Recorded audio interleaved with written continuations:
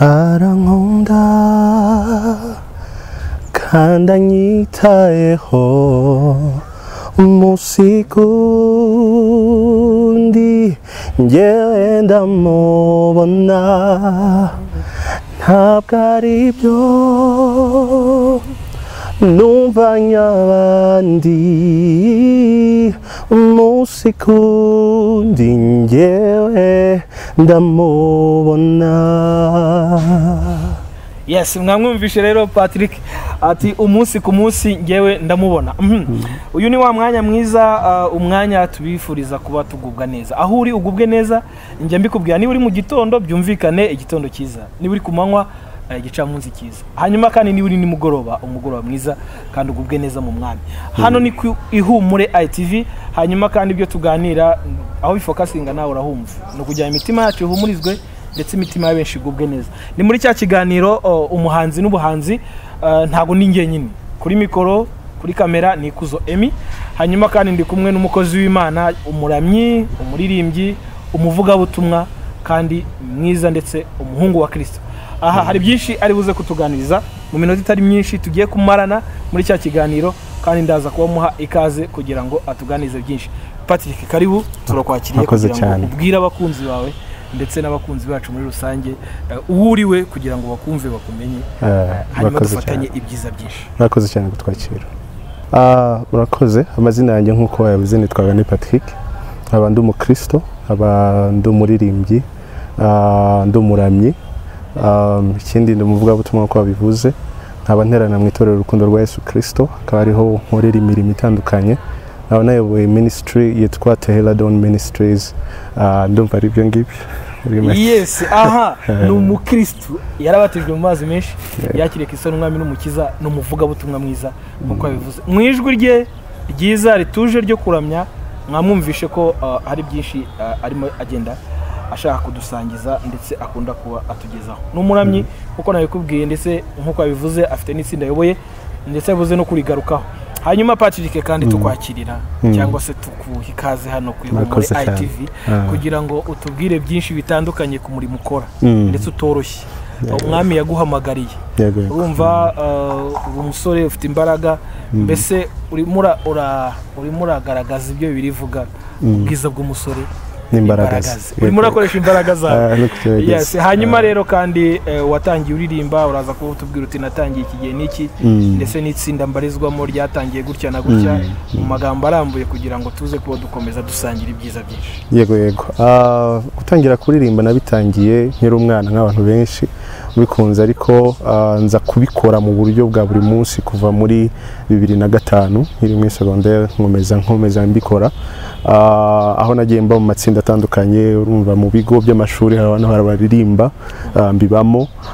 Nyuma nza kugira amahirwe yuko nagize muri ngewe igitekerezo cyuko habaho platform yafasha abaririmbyi batandukanye baturuka mu matorero atandukanye, twadufatanya mu byo kuririmba, ariko noneho tunubakira umurimo dukora ku ndangagaciro z'abantu bakorera Imana. Iryo tsinda ryatangiye muri 2014, hagenda hacamo abaririmbyi batandukanye, n'ubu turacyakora. Akaba ari cyo kintu nari ndimo cyane gukora, navuga ko cyarutaga ubuhanzi, kuko numvaga ari umuhamagaro wa mbere mfite muri icyo gihe cyo kugira ngo mbashe gusangira bike mfite n'abandi. Nyuma rero natangiye n'iby'ubuhanzi, ari byo ndimo ubu ngubu, ngira ngo nanjye ku giti cyanjye ngerageze nsangize iby'Imana yampaye ku bandi. Yes, aha nk'uko bisobanuye neza Nyamugani, turi muri cya kiganiro nkubwira ngo ni umuhanzi n'ubuhanzi, kugira ngo umenye umuhanzi n'icyo akora, hanyuma ubuhanzi kandi niki. Nk'uko bivuze neza kandi nk'uko bisobanuye, yatangiye ari muto, umwami yamuhamagara ari muto kugira ngo amukoreshe akiri muto. Usibye n'iri tsinda abarizwamo, atubwiye ko kandi by'umwihariko atangiye kuba yakwandika nayo kugira ngo abashe kuririmba. Ese Patrick, ubasha kwandika ukaba wanaririmba indirimbo wiyandikiye? Yego. Nashima Imana, ngira indirimbo imwe ni abantu benshi bazi naririmbaga mu kanya, hamwe n'izindi ndi gutegura gukora muri studio. Hari na concert mfite ya live recording kugira ngo zijye hanze, so ndandika, ariko akenshi ari gihe nandikirana n'abandi n'iryo tsinda.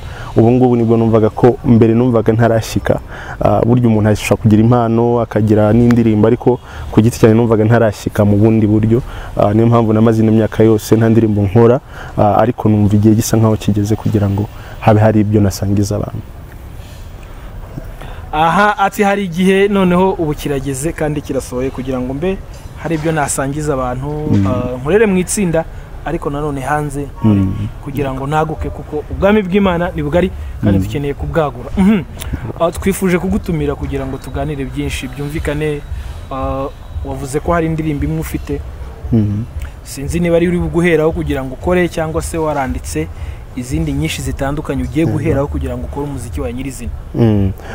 Iyo ndirimbo yasohotse muri 2016 nkaba nari mfite n'izindi nza gukora live recording ya mbere ariko haza kuba mu tubazo murabizi byo guhanga hagenda habamo n'ama contre wenda hagabo n'intambara. Rero naje kora iyo live recording ama audio arabura ariko ndavuga ngo sindibuze kurekera ngo ari nabyo ubu ngubu ndimo kiri mu bintu bimwe mfite muri uyu mwaka byo gukora none kongera gukora za ndirimbo nari mfite kugira ngo zibashe gusohoka. Rero guhimba ndabikora ariko nari narabiretse gato ubu ngubu nibwo nshaka kongera kubisubukura hajya hacamo n'ibyo ngibyo bigoranye ariko nagarutse hamwe n'Imana nibwira ko none bizakunda.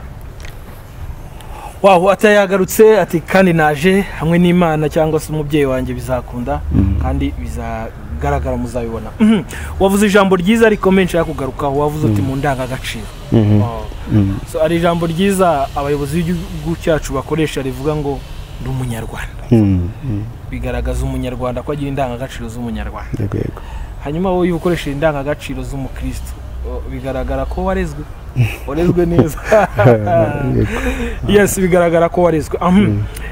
Twinjiye nyirizina ubundi se Patrick ni umupapa, Patrick ni umusore, Patrick ni umusaza, Patrick ni imfura, ni bucura mu muryango w'abana bangahe cyangwa se hehe kugira ngo tumumenye neza nakazi kandi ashobora kubarizwa. Patrick ni umusore w'ingaragu ariko ego reka ndekera ngaho nagira ibyo mvuga bika ariko ni umusore ukunda Kristo, ndi imfura mu bana batatu nkaba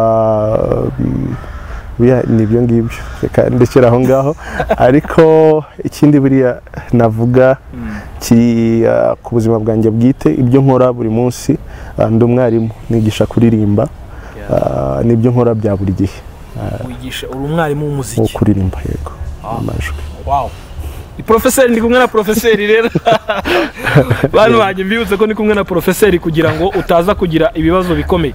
Ndibuze kumubaza ikibazo kimwe kuko biribuze kudufasha kuba ari professeur kuba yigisha umuziki ari ibintu bye ariko twakunze kugira ibibazo mu muziki wabayeho ahashize aho wasangaga dukora ibintu kubera ko twumva ngo ni talent impano ariko iyo mpano ntago twigeze tuyidevelopa ariko ukurikije umuziki wariho kera naho ugeze uyu munsi naho uri murajya urabitunyuramo mu ncamake kugira ngo ukuntu bimeze.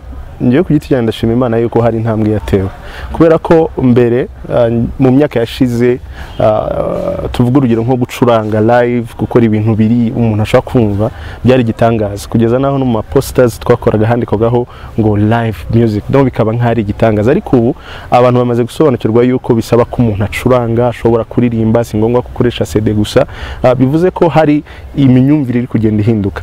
Haracyara akabazo ku buryo bwo kubiha umwanya kwiga kubera ko iyo nk'urugero abantu baza kwiga iyo asanze ari ukwicara ukarambye ukiga abenshi barikomereza ntago batinda ariko bisaba ko wiha umwanya ikindi ukagira na discipline y'ubuzima. Hari buri ibyo utagomba kunywa, hari ibyo utagomba kurya, hari uburyo ugomba kuruhuka, ni byinshi bigira umuririmbyi. Rero numva nashishikariza abantu bose gukora ikintu ariko gifite n'ubunyamwuga ukabiha umwanya ukabyiga, ni naho ibyo ukora bigira umwimerere kandi bigakundwa na benshi. Yego.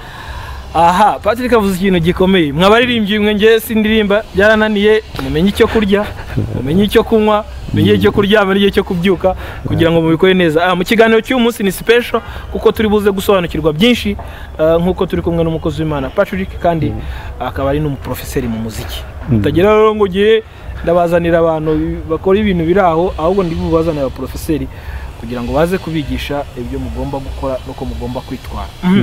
Usibye no kuba ari umuvuga butumwa mwumvishe ko ari kubagira inama uburyo muzaririmba hanze kugira ngo abantu babikunde. Hanyuma reka twinjire mu buhanzi nyirizina. Mu buhanzi uburyo bwo kwandika indirimbo sinzi niba nabyo mubyigisha cyangwa se mukabyiga kugira ngo mubikore neza. Ni gute mwandika? Ahanini biterwa na inspiration y'umuntu, ariko iyo bigeze ku muziki uhimbaza Imana hari inspiration ya Mwuka Wera ndetse n'ubuzima ubanyeho n'Imana. Buriya iyo ibindi byose wenda sinzi ukuntu babikora, ariko iyo bigeze kuri gospel, iyo ufite ubusabane n'Imana bibyara indirimbo, bibyara inspiration. Iyo budahari nanone usanga hari akantu. Bon, sinchase kuba critique ku bantu, ariko buriya indirimbo inspiration ibyarwa n'ubusabane ku giti cyawe n'umuntu. Ikindi ni ukuba umuntu wuzuye ibyanditswe, wuzuye Zaburi, kugira ngo ibyo utekereza bitaba gusa amarangamutima yawe, ahubwo bibe approve cyangwa se bishyirweho kashe n'ijambo ry'Imana. Rero ahanini iyo umuntu aganiriza undi kubyerekeye no guhimba indirimbo zihimbaza Imana, ni muri ibyo bica umujyana mu ijambo ry'Imana, muri Zaburi no mu busabane bwite n'Imana. Birasaba ko mwandika ariko mwasoma. Nudasoma Bibiliya uribuze kudupfunyikira kuko udafite ibyo ubibuze kwandika.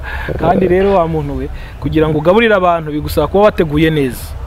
Ni amagambo meza nkunze kukubwira kandi yakugira umumaro. Nkuko Patrick agarutse ndetse anagusaba kuba wamugana kugira ngo agufashe kumenya imyandikire yawe. Patrick, turi kumwe muri uyu mwanya, iyo uganira n'umuntu umenya ibyo afite. So rimwe na rimwe kureba ibyo murimo muraganira. Iyo urimo uravuga ibi bintu bigaragara ko Zaburi ifite muri wowe. Yes, ni byiza kuba ufite Zaburi kandi ni byiza kuba usangiza n'abandi. Dufite abahanzi, dufite abaririmbyi, dufite abaramyi, buri wese n'izina hitamo, dufite amakorali, dufite ama worship team, dufite ama groups atandukanye akora praise and worship. Nubuhe butumwa wahereza abahanzi? Dufite abagitangira, dufite abageze ku rwego rwiza. Ese nubuhe butumwa ubaha bose muri rusange? Ubutumwa natanga nuko urinda cyangwa se usigasira ubusabane bwawe n'Imana. Nkuko nabivuze, umurimo w'Imana dukora ntago ari ibyo twiyumvamo by'amarangamutima, bisabye kuvoma ku isoko. Nta yindi jambo y'uravuga ngo ngazatembesha imigezi muri twebwe, ariyo Mwuka Wera w'Imana ishobora byose, niyo migezi dutanga. Rero bisabye yuko usigasira, ukora ku buryo utatakaza ubumana muri wowe usabana n'Imana. Ikindi kurushaho kwiga no kurushaho kwihangana, koze uyu murimo sinababwira ngo ni byiza byose ni mu ijuru. Hariho imbogamizi, hariho ibiturusha, ariko uramutse ugumye ku isoko kandi ukihangana ukemera Mwuka Wera akaguha imbaraga, birashoboka yuko uyu murimo ushaka gukora kandi neza. Ubutumwa bwiza bahaye bahanzi bagenzi banjye duhanga turirimba, abahaye ubutumwa bwiza. Hanyuma Patrick, urakoze kuri message utanze uhaye abahanzi bacu ndetse twese muri rusange. Ese ukiri umwana, hari umuhanzi wumva wa warageza ku SP ukumva uramukunze kavuga uti ndashaka kuzakora ibintu nkuko abikora, simvuze uware kuko simuzi, hagiye kumunyibwirira? Mu miririmbire habagaho umukobwa witwaga Nathalie Makoma, muri groupe yabagaho kera yitwaga Makoma. Harimo umukobwa warimbaga neza cyane mu miririmbire, niwe nemeraga. Ego Nathalie na n'ubu n'umurimbyi mwiza, ariko niwe nemeraga. Abantu benshi bajya bambwira ngo numvishe Boys to Men n'abandi hoya, naho mbabeshye, yari Nathalie yaranyinspiraga cyane. Then abandi nabasanzwe, abarimbyi basanzwe, harimo na bamwe dufatamo nk'ikitegererezo nka Aime w'Imana n'abandi bose bagiye batubanziriza muri murimo, ariko ku miririmbire yari Nathalie. Wow. Wofite umuhanzi Imana igumugisha, ufite nawe wumva ufataho ikitegererezo kandi kugira ngo uzagere ku rugero rwiza. Patrick, wenda tugana ku musozo, nagira ngo ubutumwa ubutumwa watanze, ariko hari icyerekezo. So ugiye kongera ukore wenda nko mu gitero kimwe cy'indirimbo cyangwa se agakorasi gato kugira ngo bongere bumve ijwi ryawe, hanyuma tuze kugaruka mu kanya twumva imigabo n'imigambi naho urimo uratwerekeza mu muziki. Yego. Uko wahoze ni kuri, ni kuzahora ntuhinduka. Uko wahoze ni kuri, ni kuzahora ntuhinduka. Ntuhinduka Yesu, we ntuhinduka, nta gacu ko guhinduka ugira. Uko wahoze ni kuri, ni kuzahora ntuhinduka. wow uko wahoze ni kuri naguhinduka ariko nanjye uzayigishe kurana ndajya mu muziki karibu cyane uko wahoze yes ko wahoze ni kuri n'amagambo meza y'indirimbo umukozi w'Imana René Patrick aturirimbiye atubwira mu migabo n'imigambi mu cyerekezo ufite aho ganisha umuziki ugaruke no kuri concert yawe nyirizina kugira ngo tubisobanukirwe hanyuma tubone kubwira abakunzi bacu ngo bye yego icya mbere mu byerekeranye na vision mfite ni byerekeranye no kuramya no guhimbaza hamwe n'ubuntu bw'Imana aho turushaho gusabana n'Imana mu buryo bwiza bwimbitse ntago ari umuntu byishoboza n'Imana ariko numva nifuza ko byagera kure aho abantu basobanukirwa kuramya Imana no kwihimbaza by'ukuri iyerekwa muri rusange ni ryerekeranye no kuramya no guhimbaza kubera ko nibiyombamo cyane sinavuga ngo ndi umuhanzi wandika indirimbo z'ubuhanzi bundi ahubwo nibyerekeranye no kuramya no guhimbaza no mfite yerekwa yuko twarushaho gusobanukirwa kuramya no guhimbaza ndetse no kwinjira mu gusabana n'Imana kuko ni bimwe mu bintu bituma umuntu ava mu marangamutima muri byo mu buzima tubayemo muri nosi then akabaho mu buzima navuga ko asabana n'Imana nta kiri muri hagati we n'Imana ikindi no muziki numva nakora ibyiza bishobotse kugira ngo bigere henshi hashoboka cyangwa se kure hashoboka byerekeranye na concert mfite ntago navuga ngo ni concert yanjye ku giti cyanjye ni igikorwa navuga ko kitureba twese dufite igikorwa cyo gushima Imana ku byo yakoze mu myaka 25 igiye gushira igihugu kibohoye dushima Imana ibyo yakoze mu buryo butandukanye cyabyawe n'abaramyi batandukanye turi gukorana nkaba ndi kwishyira mu bikorwa ari igikorwa cyabyawe n'abaramyi batandukanye tuzahurira kuri CL ari tariki 5 z'ukwa karindwi dushima Imana ariko tunasengere imyaka iri imbere kugira ngo Imana ikomeze ibane natwe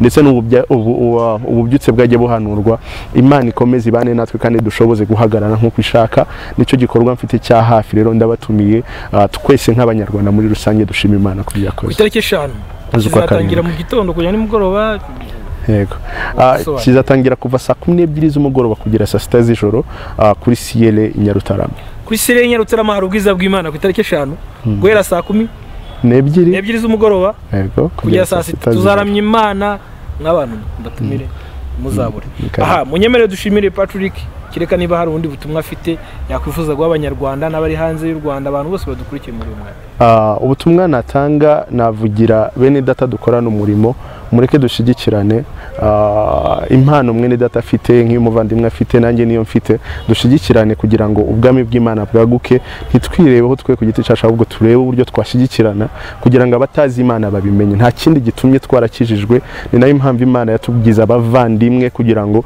dushigikirane maze abatazi Kristo bayimenye ubwami bw'Imana bwaguke rero dushigikirane yaba mu bushobozi mu gusengeranira ndetse n'ikindi kintu cyari cyo cyose cyatuma umurimo w'Imana waguka kwihumure ITV tubuze gukomeza kubana mu biganiro bitandukanye ariko none natwaye mu kiganiro umuhanzi n'ubuhanzi hanyuma kandi yari ikuzo Emmy nari kumwe na Patrick umukozi w'Imana René reka mushimire ubona ko nawe n'umusore ushima Imana ndetse nabuze gato ngo njye kwungana nawe ukore subscribe kugira ngo turusheho kugenda dusangira ibyiza byose umwami Imana yaduteguriye ndetse uyisangize n'abandi ciao Imana igumugisha